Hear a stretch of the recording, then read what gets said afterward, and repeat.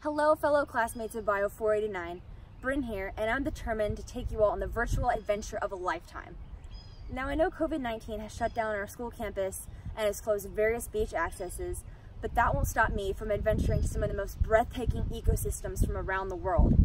And you know what the best part is? You'll all get to experience the views with me. Alright, so let's start with some of the basics. What do you think of when you hear the phrase benthic community? Do you think of vibrant coral reefs such as the Great Barrier Reef? Or how about luscious kelp forests such as these? Either way, I can make a pretty safe bet that your first thought when you consider benthic communities won't look anything like this. Urchin Barrens. Void of any life besides the urchins themselves, these overcrowded, desolate, and deserted benthic communities lack the once colorful and vivacious creatures that once called these grounds their home. Now, how exactly does it come to this point, and what can be done to prevent this tragedy? Well, friends, over the course of this presentation, I will discuss various research and past studies that have attempted to find solutions to these barren wastelands. First things first, let me explain what the term urchin barren means. An urchin barren occurs when the population of the sea urchins exceeds the maximum carrying capacity of the kelp forest in which the urchins are utilizing as their main food source. In other words, there are too many hungry sea urchins and not enough kelp forests to sustain the ecosystem. As a result, the overcrowding urchins mow down beds of kelp with their calcium carbonate teeth and force out other organisms that also utilize kelp beds as their primary food source. Once the kelp has been depleted, the urchins can continue to thrive in these barren regions since they then rely on alternate methods of feeding, such as grazing on microalgae and drift algae. Another common feature of urchin barrens to note is their overall lack of biodiversity and productivity. Since kelp forests are wiped out by the urchins, the primary productivity in this area is greatly diminished.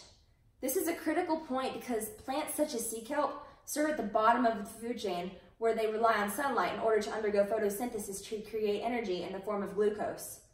Not only are these kelp forests important food sources, but they also act as nurseries and protective shelters for many vulnerable benthic organisms. Speaking of the food chain, that's actually a big root of the urchin barren problem altogether. When it comes to a balanced ecosystem, it is important to make sure that the prey species is properly regulated and closely monitored by their predator species. That's why overfishing is extremely harmful to benthic communities such as kelp forests. Throughout the course of history, humans have always demonstrated a tendency to take from the environment with little to no regard on the overall impact of their decisions. That is, until the consequences are recognized, of course. For example, consider the lobster. Lobsters have been identified as one of the most influential predators of sea urchins as they are able to successfully crush and consume urchins in relatively large quantities. Therefore, it is critical that we as humans do not overfish the lobsters, since a dramatic decrease in lobster abundance would have a direct impact on the overall urchin population. In the past, studies have specifically focused their research on food preferences of lobsters and concluded that larger sized lobsters had the highest consumption rate of urchins than compared to the smaller sized lobsters. During the course of the study, adult lobsters were presented with 5 urchins from kelp beds and 5 urchins from barren habitats. The most significant find from the study was that the lobsters actually demonstrated a strong preference for urchins that were currently thriving in kelp bed communities. This suggested to the scientists that urchins from barren regions lacked critical nutrients that are commonly associated with a diet consisting of kelp. Overall, this study highlighted the need for further knowledge and understanding interactions between urchins and their predators' foraging behavior. If the predators are specifically avoiding consuming urchins from barrens due to a lack of nutrition, then that could explain why it takes a relatively long time for urchin populations to decrease in these barren regions.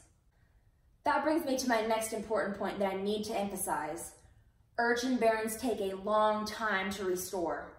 Besides urchins destroying kelp forests, there are also other factors such as heat waves and other environmental stressors that can play a role in diminishing these healthy ecosystems. For example, in 2013 all the way to 2015, the Northeast Pacific Ocean encountered a marine heat wave that damaged many offshore marine populations and ecosystems. It has been known that kelp forests are resilient to short-term heat waves, but severe climatic stressors such as this heat wave increased the vulnerability of these kelp forests and made them highly susceptible to transitioning into urchin barrens. On the other hand, urchin barrens demonstrate remarkable resistance when it comes to encountering change. This is because scientists have concluded that urchin barrens are stable ecosystems that rely on feedback loops that resist change. In other words, since kelp forests have higher rates of productivity and an increased level of biodiversity than compared to barrens, they face a higher likelihood of encountering change due to their numerous fluctuating variables. Alright, so now that I've gone over some of the most important concepts regarding the formation and physical features of urchin barrens, I would like to also discuss something pretty neat that I learned throughout the course of my research. According to a study that observed the overgrazing patterns of sea urchins among kelp forests, it was discovered that urchins exhibit strong tendencies to remain at their home site. In fact, the evidence suggested that urchins do not move intentionally towards kelp beds. Rather, they chose foraging paths based on their localized home site. By closely monitoring 3 different habitat types ranging from high, moderate, and low kelp forest coverage, scientists concluded that urchins do not detect chemosensory stimuli emitted from the kelp plants. It was also noted that urchins did not migrate from site to site in search of more kelp plants once their habitat was transformed into an urchin barren. Instead, urchin barren patches seemed to establish themselves as isolated systems that functioned independently of one another. This reflects back on what I mentioned earlier.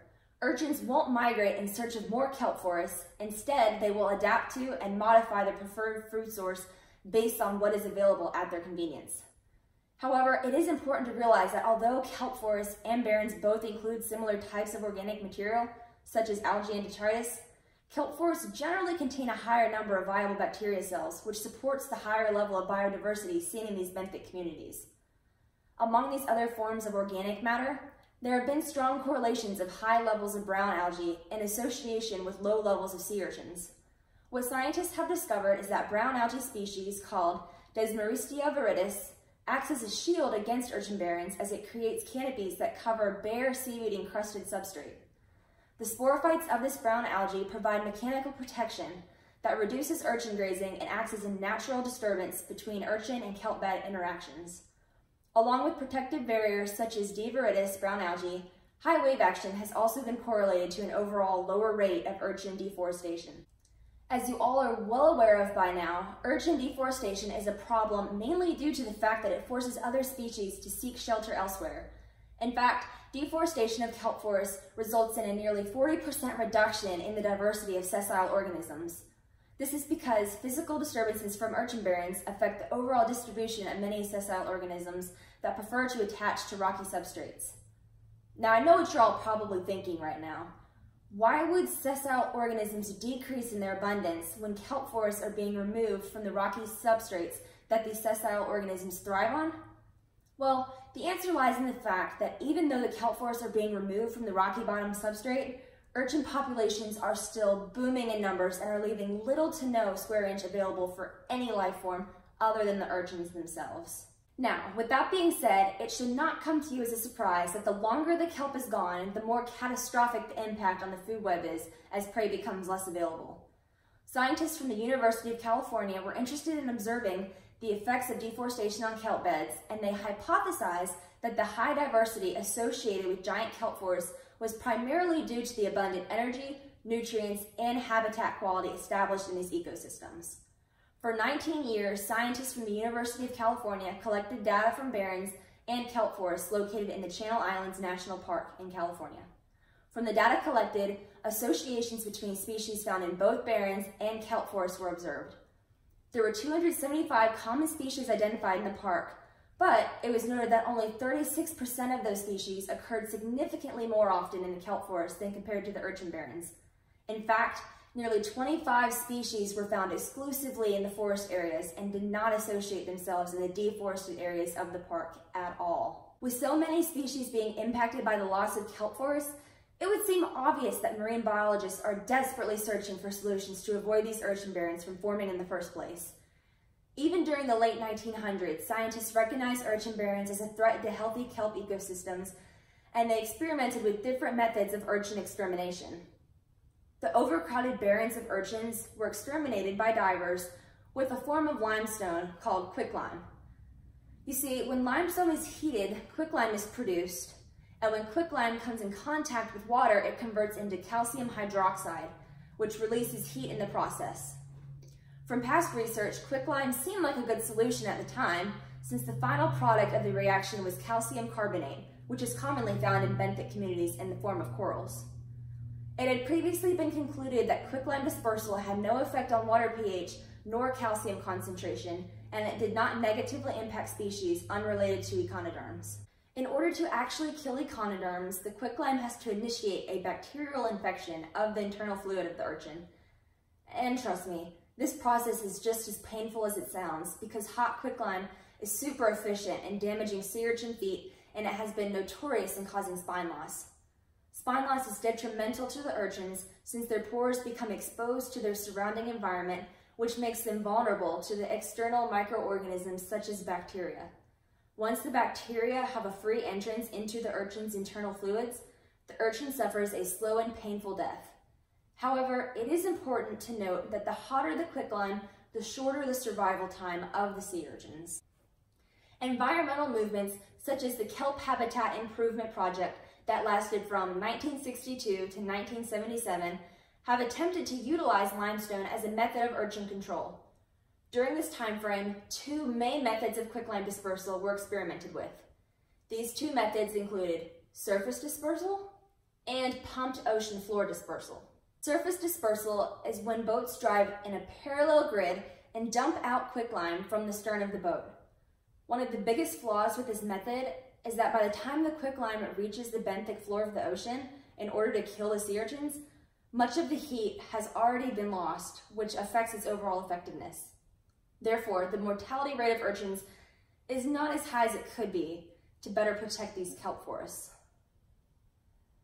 Pumped ocean floor dispersal is where quicklime is intentionally mixed with water at the surface and then sent down to the ocean floor by way of a hose controlled by a diver who can directly manage the death of urchin colonies. These systems can work by way of gravity or by applying a force, such as a pump. After studying the effects of the two main quicklime dispersal techniques, it was concluded that the direct pumping of quicklime was the most effective in causing epidermal lesions. These open wounds induced bacterial infections in urchin pores, which ultimately led to their death. It was also found that quicklime effectiveness did not vary between sea urchin species and habitats. However, the biggest downfall to these olden day solutions was the overall practicality of it. It took a lot of time for the divers to swim down into these kelp forests with the hose in hand, directly blasting individual urchins with quicklime. That's why more modern day approaches have been undertaken to address the issue of the Urchin Barrens. Just within the past year, management strategies have shifted their focus from exterminating sea urchins to collecting sea urchins as a food delicacy for human consumption. Yep, that's right, you heard it, sea urchin hors d'oeuvres. The thought process behind this method was that by harvesting sea urchins from the ocean floor, they would, 1, be removed from kelp forests, and 2, be sold and consumed by humans as a way to stimulate the economy and prevent overfishing of other benthic species, such as abalone.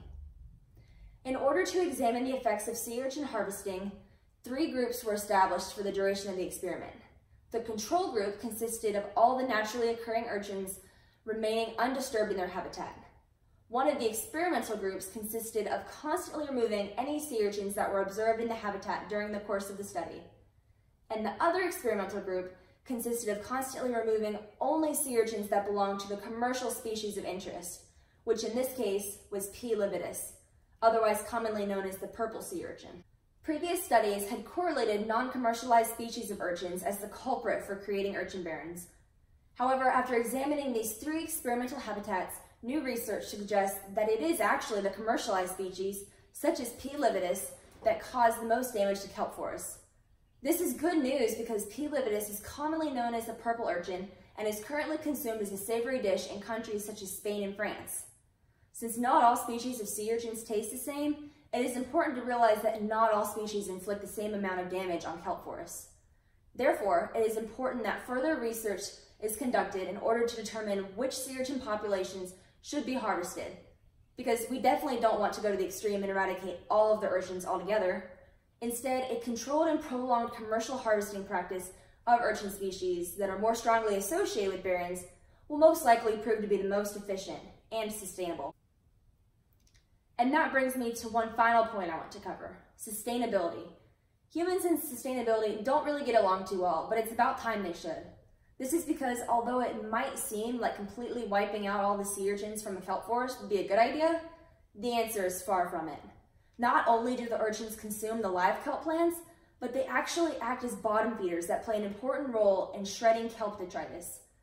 As the urchins shred apart the kelp detritus, they are able to convert it into smaller particles that act as a primary food source for other benthic organisms. Scientists have concluded that kelp detritus consumption by urchins is important in regulating the rate of export of kelp carbon across adjacent ecosystems. This means that if urchins are absent from a kelp forest altogether, then an important collector-shredder component is missing from the ecosystem, and the carbon transferred to and from various distances is greatly reduced. In conclusion, there is a fine balance between having enough urchins to create detrital deposits and having way too many urchins, which would devastate kelp forests. After exploring some of these overcrowded urchin barrens with me, I hope that you've been able to open your eyes to some pressing issues that are currently plaguing kelp forests all over the world.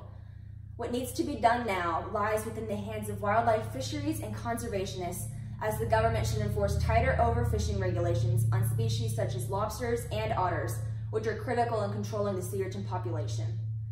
Perhaps further research could confirm which commercialized species of urchins contribute the most damage to kelp forests. And perhaps newer scientific advances in technology will encourage the continuous investigation of efficient urchin harvesting methods. Either way, one thing remains certain. Sea urchins play an important role in benthic kelp forest communities, so they should not be eliminated altogether. Just as the kelp forest should remain alive and prosperous, so should a reasonably sized and regulated sea urchin population.